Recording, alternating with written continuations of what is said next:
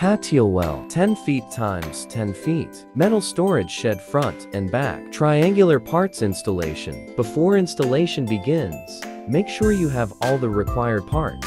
After we found it, we started to install the front and back triangular parts of the shed. We first placed the 2B1S on 21R and 21L respectively according to the video position and align the screw holes of both and fix them with F2 screws and V2 gasket.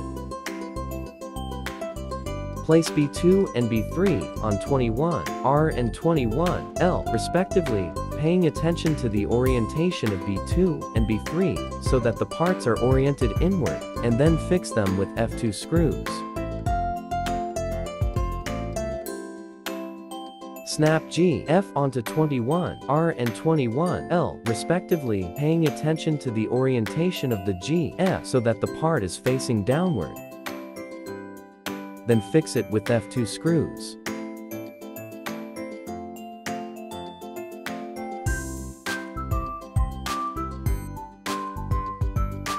We fixed the assembled 21L and 21R parts on the front and back bars, using a drill to tighten the four screws in the middle first, which can effectively prevent the triangular parts from falling off during the installation process. Fix with B1 spacers and F1 screws in the remaining holes. Front and back triangular parts installation are then finished.